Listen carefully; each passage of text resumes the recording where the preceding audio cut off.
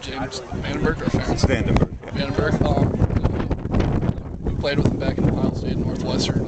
He's a smart young kid. He can play football. He has a bright future ahead of him, and it's fun playing with him.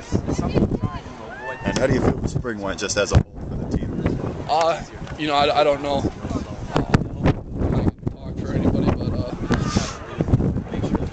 we could probably get better. I think you could say it.